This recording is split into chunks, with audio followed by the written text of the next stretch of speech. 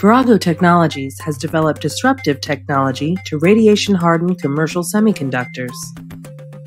We leverage standard commercial high-volume wafer manufacturing and state-of-the-art commercial IP to create military-grade products quickly and cost-effectively.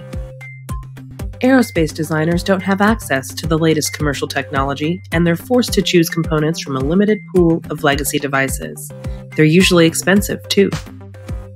We provide rad-hard, state-of-the-art products based upon commercial technology, but maintain the qualification and traceability recipe that's proven to be effective.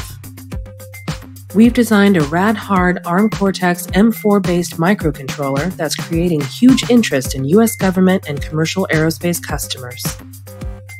We are sampling the first prototypes, development tools, and expecting QMLV qualified products in Q1 2021. The new chip can replace up to 8 existing chips in a typical aerospace design.